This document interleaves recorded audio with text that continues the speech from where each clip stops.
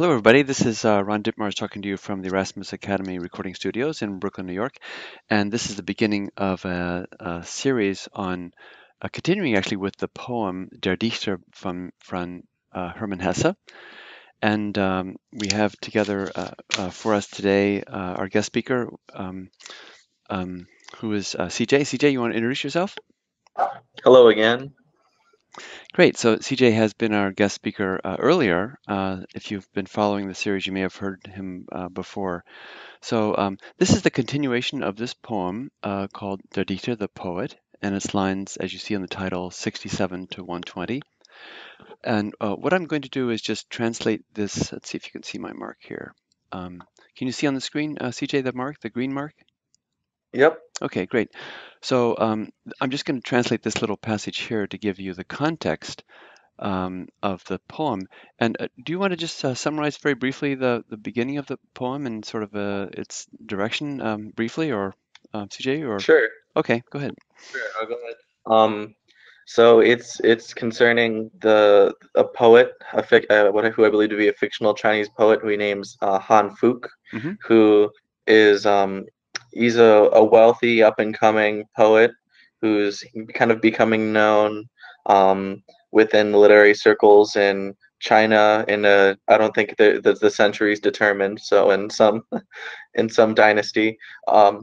And he is about to be married, and everyone's happy about that too. Everything's wonderful for him in terms of, uh, you know, the standard expectations of how a wealthy young man should be getting along in life.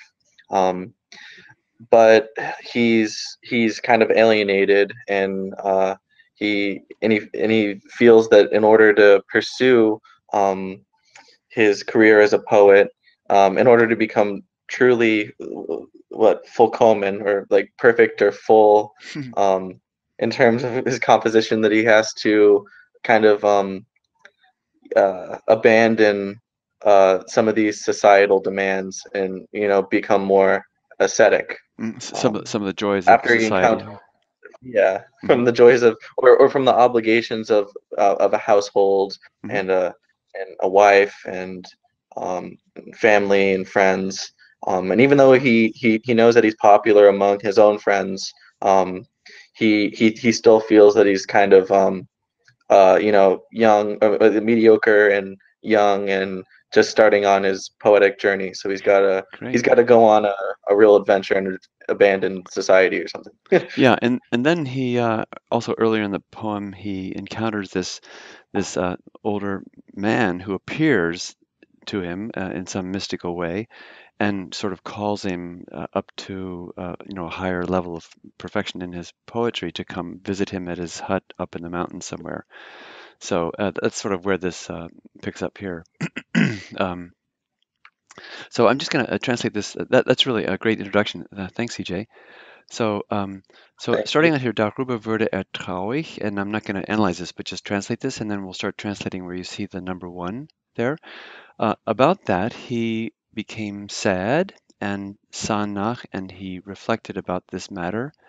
And the goal of his thoughts was this, dieses, that to that he could obtain dass zuteil werden könnte, that he could obtain a true happiness or fortune and a deep satisfaction only at that time when when he would succeed once in doing what um, in reflecting the world so completely in poets that he would possess in these mirror images the world itself, and then it talks about refer to the world purified and immortalized. For ewig means eternal, so made eternal in some sense. Okay, so that's just sort of just a sentence, the few lines before the passage where we're going to start. So our normal procedure will follow again this time, and I'll read out loud, and CJ will repeat after me. Um, and then please repeat with him to get a sense of the flow of the words and the pronunciation, and then I'll ask him specific questions to unpack the grammar of the sentences, and then try to imagine in your own mind what the answers would be, and then we'll go through and then gradually develop a translation that we can all sort of reach at the same time. Okay, so here we go. Kaum wusste Hanfu, ob noch wache oder eingeschlummert sei. Everybody? Kaum wusste Hanfuk, ob noch wacher oder eingeschlummert sei. Als ein leises Geräusch vernahm, Als ein leises Geräusch vernahm neben dem Baumstamm einen Unbekannten stehen sah. und neben dem Baumstamm einen Unbekannten stehen sah. Okay, so let's go up to here. Let's see. And as you're looking at these longer sentences, and the sentence goes all the way down to here, it's very important to distinguish between the main clauses and the subordinate clauses to sort of ferret out the structure or the syntax of these longer sentences. So in this first clause here, is this the main clause or a subordinate clause? The main clause. Good. So wusste is the main verb, so hardly Hanfuk knew, and then everything follows what he knew is a sort of a elaboration of or delineation of what he knew. Whether let's see, going down to here, ob noch wache oder eingeschlummert sei. What mood are these? Is this indicative or subjunctive? Here's your first verb. Subjunctive. Good. So German will move over to the subjunctive if there's anything that's hypothetical, subjective, or not factual. So Kampfu hardly knew whether he was still awake, wache, or had eingeschlafen. To the right are the words that are given, and einschlummern is a less common word. So the way that they give you the meaning of the words is to show that it's equivalent to a word that you more commonly would encounter. Okay. And then just going on. Als ein leises Geräusch vernahm und neben dem Baumstamm einen Unbekannten stehen sah. So from here, let me just erase the marks. I normally do this occasionally so we can focus more on what we're doing at the moment. From here down to here, CJ, where's the up to this comma, up to this und here? Where's the verb? Vernahm. Vernahm. Okay, that's so. Vernehmen means to hear, as it indicates to the right, or to perceive something, as he perceived. And obviously, is a subject. And what's the direct object? Ein leises Geräusch. Good. So we indicate the direct object with a circle. So if you really want to analyze this graphically, you could draw an arrow from the verb, which is a transitive verb, to the direct object, which is the accusative. Good. And how do you know the gender of this, of Geräusch? Neuter because of the es at the end of leises. Good, great. Okay. Let's see. And then from here, und down to sah, where's the verb complex? So stehen sah. Good. So this is from sehen to see. It's a past tense. And he, or as he saw, and where's the direct object? So that would be einen Unbekannten. Good. Now this is not a plural noun. This is what we call the end nouns, and especially if you have a noun made from an adjective. So unbekannt is just an adjective, unknown, but if you make it a noun with a capital letter, then the en is added there because it's in the accusative case simply, which is characteristic of these end noun class of nouns, of words. Okay. Let's see. Why don't you just translate for everybody right down to say and saw from the beginning, calm, just to slowly Okay. so we can follow you. So hardly did Han Fook know whether he was still awake or had fallen asleep. Mm-hmm. When he perceived this was kind of like a light rustling or Mhm. Um, and and saw standing near the tree trunk an unknown person or Good. unknown man. Great. You could do it that way, or you could say, and saw an unknown man standing next to a tree trunk, either way. Okay, and then going on, einen alten Mann. So, what do we term this going on with this accusative, CJ? Uh, Apposition Good. In apposition to einen Unbekannten. exactly, yeah. So he saw standing, accusative, an unknown person, and then they're going to explain with this apposition a further description of who this unknown person is. However, German requires that since this is a further explanation of this, it still requires that this be in the accusative case. So he saw standing an unknown man, an unknown one, an old man in a violet, it says garment, and with ehrwürdigen, with dignified air. This is actually plural. Okay, going on. Let's read together. Er richtete sich auf, everybody, Er richtete sich auf und begrüßte ihn mit dem Gruß, und begrüßte ihn mit dem Gruß, der den Greisen und Vornehmen zukommt. der den Greisen und Vornehmen zukommt. Okay, let me just raise this. I'm just going to scoot up a little bit too. Let's see. Just one second here. Okay, you can see we go down to the point where it says number 2. Let me just see where we are again here. Okay, so right here is where we are. Where's the verb complex up to here? Richtete sich auf. Good. Okay. So auf is, what do we call auf, which goes together with richten? The removed prefix or delayed prefix or something. Separable prefix. Yeah. Separable prefix. You, There we go. you've got the idea though.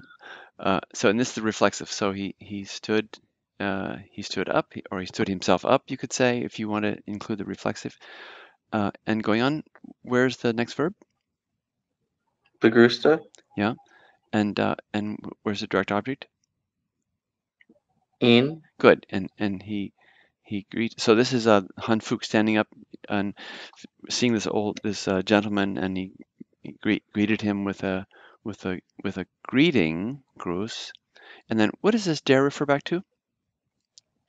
Dem Gruß. Good. This is the relative pronoun introducing a relative clause, and it has as its antecedent Gruß.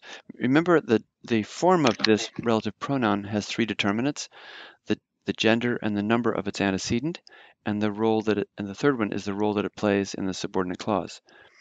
So it actually serves as the subject of the subordinate clause. And he greeted him with the greeting, which, and then zukommt, which comes to, or if you look at the idiomatic expression here, which is due, and old and distinguished men, which is due to old gentlemen, you could say, and to distinguished gentlemen. Okay, going on. Der Fremde aber lächelte und sprach einige Verse. Everybody? Der Fremde aber lächelte und sprach einige Verse, In denen war alles, in denen war alles, was der junge Mann soeben empfunden hatte. was der junge Mann soeben empfunden hatte. Okay, so he stood up and greeted him with a greet, which that we did this. Then going on from here, der Freunde up to here. Where's the verb? Lächelte. Yeah, it means he smiled, and then here's another verb is sprach. Remember the 3 principal parts of sprach, of this verb?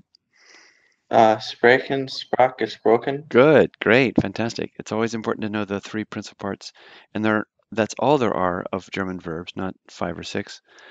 And this this is just the past tense of an irregular verb because there's a vowel change as it moves from the present, from sprechen to Usually sprach.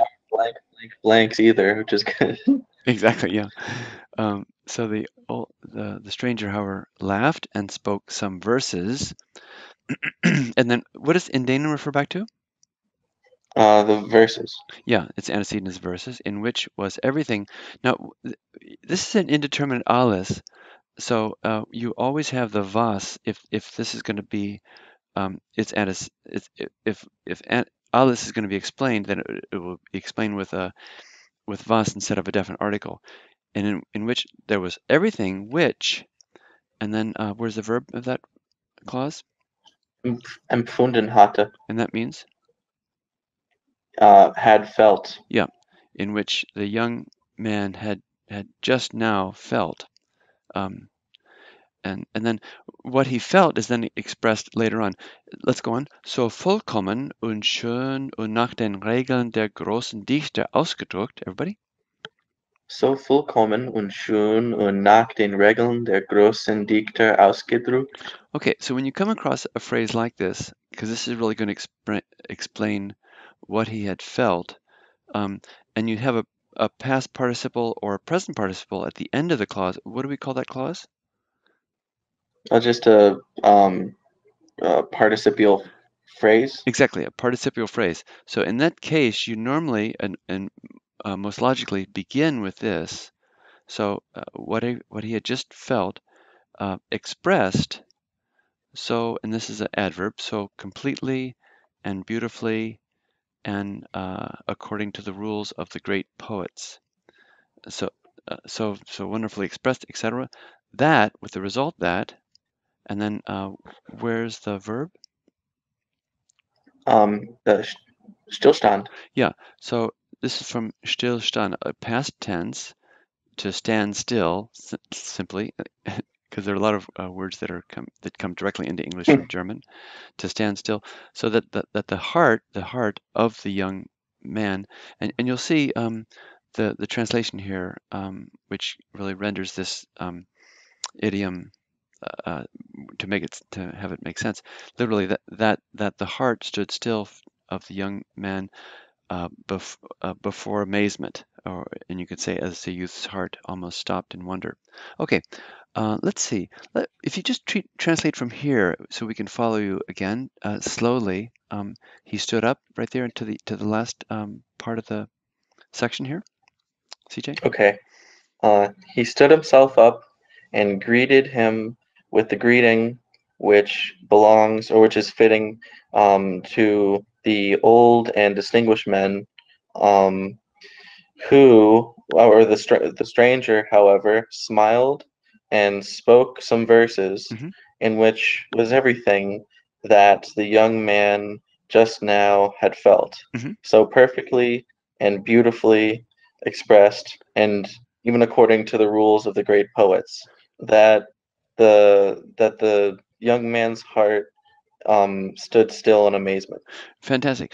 You notice that CJ actually didn't start this phrase, a participial phrase, with ausgedrückt, which you can do because these are adverbs. He said so perfectly and beautifully expressed, which is nice. You know, it's a nice variation of instead of starting with expressed. I honestly just forgot, but I'm sorry. It was very smooth.